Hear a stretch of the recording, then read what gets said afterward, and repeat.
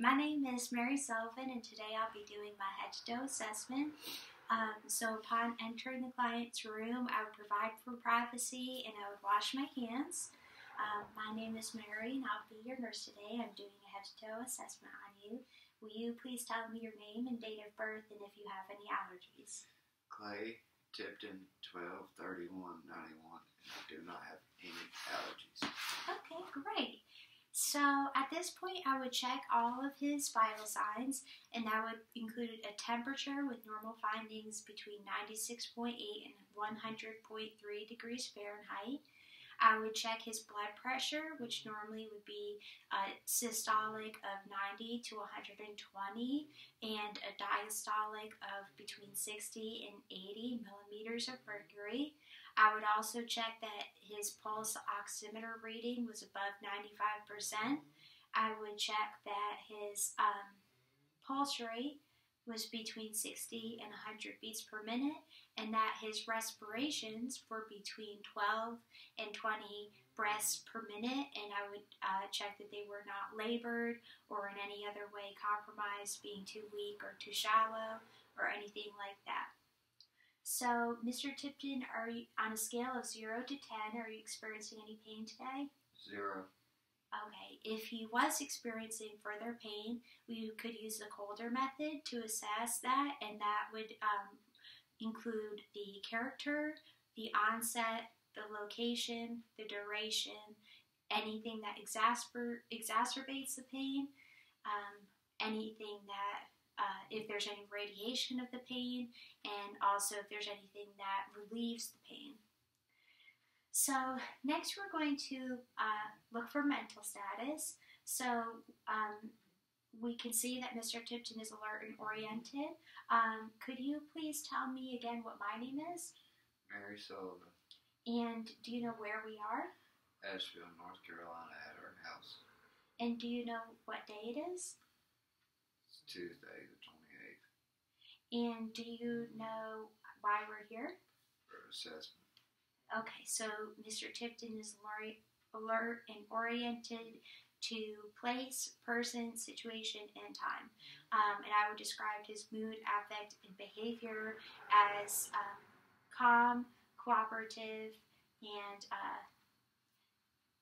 positive overall. So next we're going to be looking at the head. So Mr. Tipton, have you been having any trouble hearing?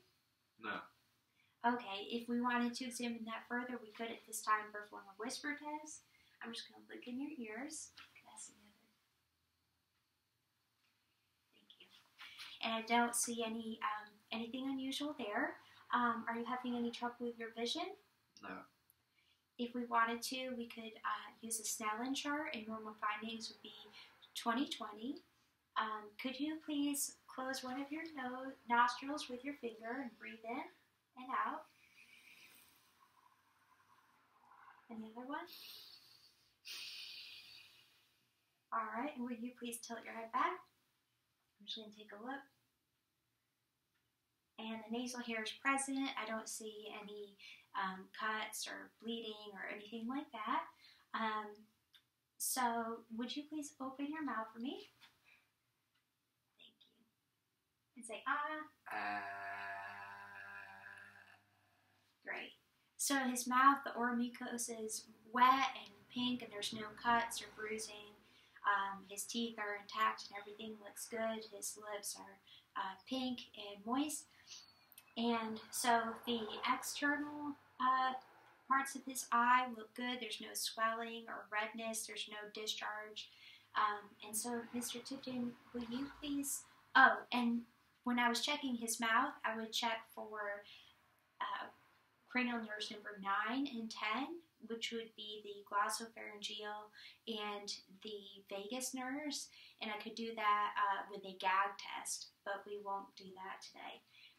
So next we're going to observe cranial nerve number 3, which is our ocular motor nerve, and we're going to use Perla to do that. So I'm going to turn off the lights. And Mr. Tipton, will you just look straight at me, please? And I'm going to shine a light in your eyes, okay, one at a time.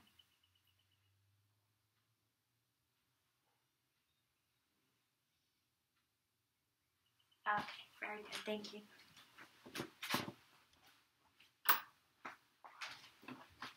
So his pupils were equal, they're round, and they reacted to light. And now we're going to test for accommodation, and we're going to test for cranial nerves 3, 4, and 6, which would be our ocular motor again, our trochlear, and our abducens.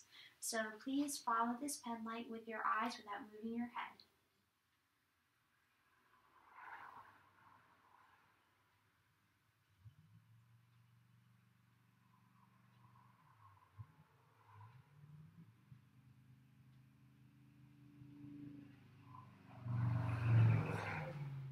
Okay, so that went great, and he accommodated across his eyes just fine. Everything looked great. So the next thing that we're going to do is we're going to move down to the neck. We're going to test cranial nerve number 11, which is our spinal accessory nerve. And so if you would please, I'm going to put my hand on your face and just please turn towards my hand. Good. Now look straight. On the other side. Thank you. And would you please shrug your shoulders? Great. Good. So that is intact. As we're inspecting the neck, we would put the patient in a 45-degree angle and we'd ask them to turn to one side, and we would look to see if there was any jugular vein distension. Normal findings would be that we would not see anything, and the neck would be smooth and flat. So next I'm going to palpate for the carotid arteries. I'm going to do that one at a time. And what we want to find here is that they are equal and that they are they're not bounding, but that they're not weak either. And they were normal and good there. And next we're going to auscultate the carotid arteries, and we're going to use the bell of our stethoscope. And normal findings would be that we would hear either the heartbeat or nothing at all.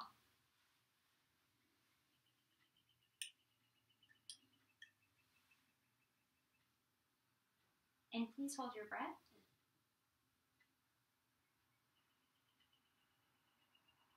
All right.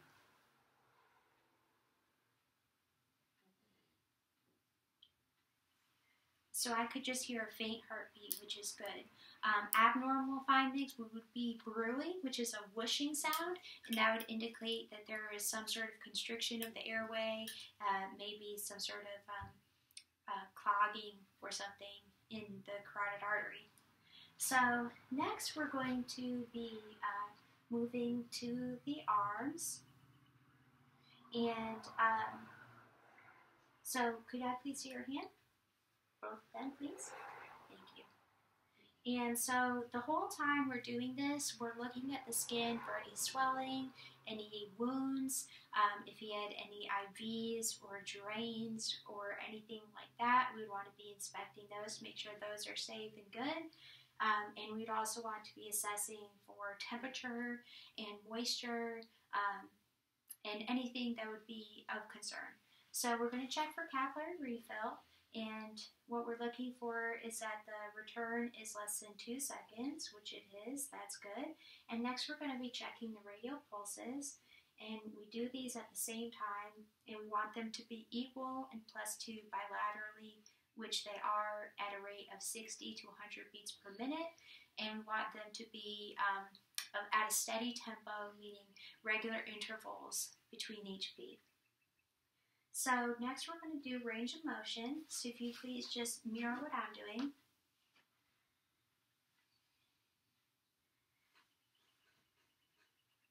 Okay, very good. And if you would please just grasp my fingers with your hands and squeeze. Squeeze, squeeze, squeeze. Okay, great. So his grip strength is nice and good and equal. Will you please close your eyes and tell me where you feel me touching you? Left arm, right arm, left bicep. Okay, great. So his sensation is present and good. Okay, so now we're going to move on to lung sounds. So if you'll just please sit straight up for me. So what we would be listening for, normal sounds, would be that in the area of the trachea we would hear bronchial sounds, and those would have a longer exhalation and they would be a little bit higher pitched sound. Then we would have bronchofascicular sounds, which would be kind of in the mid-range on the front and between the scapula on the back, and those would be medium pitch sounds, and the inhalation and exhalation would be equal.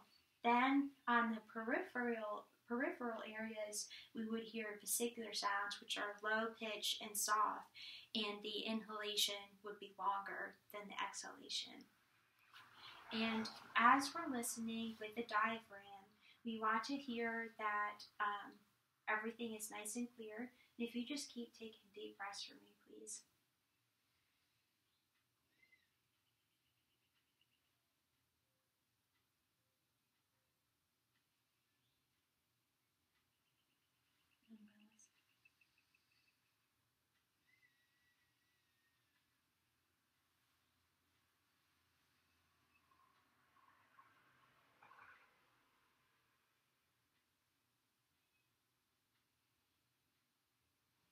Okay, and then on the back, I'm going to listen between the scapula and then directly below the scapula. And I can also listen right above the scapula, but I basically never want to listen above a bony area.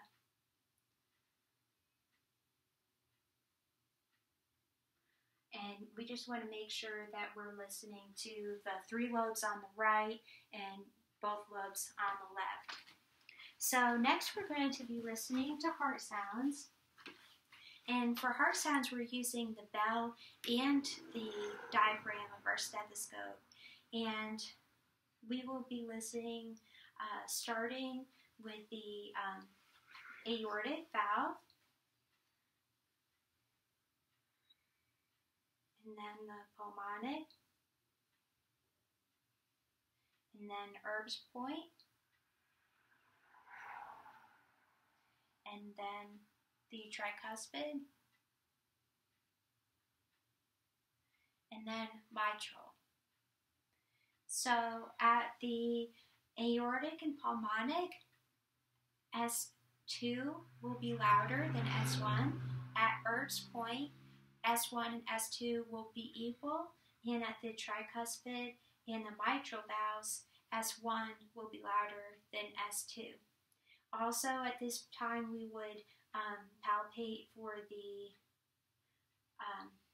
apical pulse, and normal findings would be that it would be a regular rhythm with a beat of 60 to 100 beats per minute, and we would watch our watch for a full minute to count those beats. And this is the point of maximal impulse, and this is a great place to take a pulse. Alright, so now we're going to move on to the abdomen. Would you please lay down?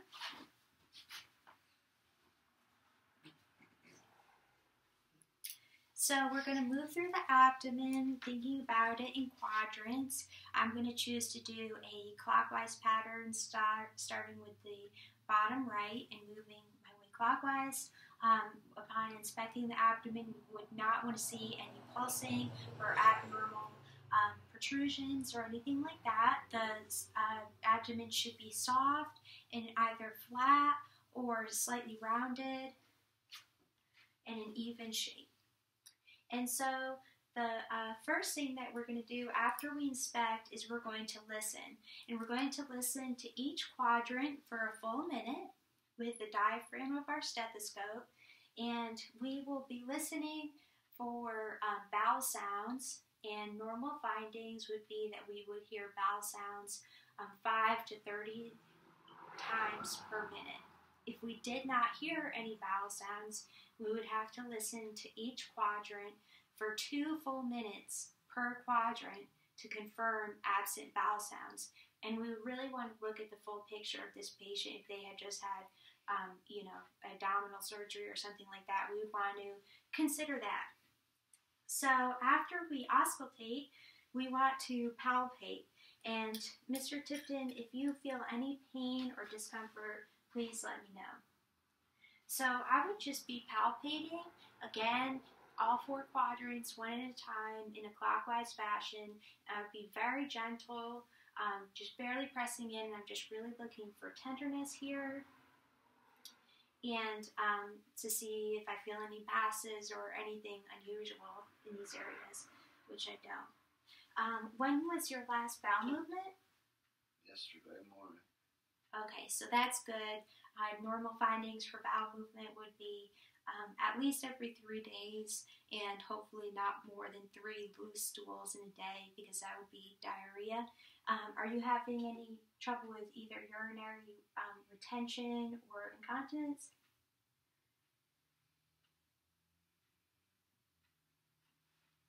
Are you having any trouble with urination? No. Okay. And then after I ask about urination and bowel movements, I could also at that time palpate for the femoral arteries, which would be right here.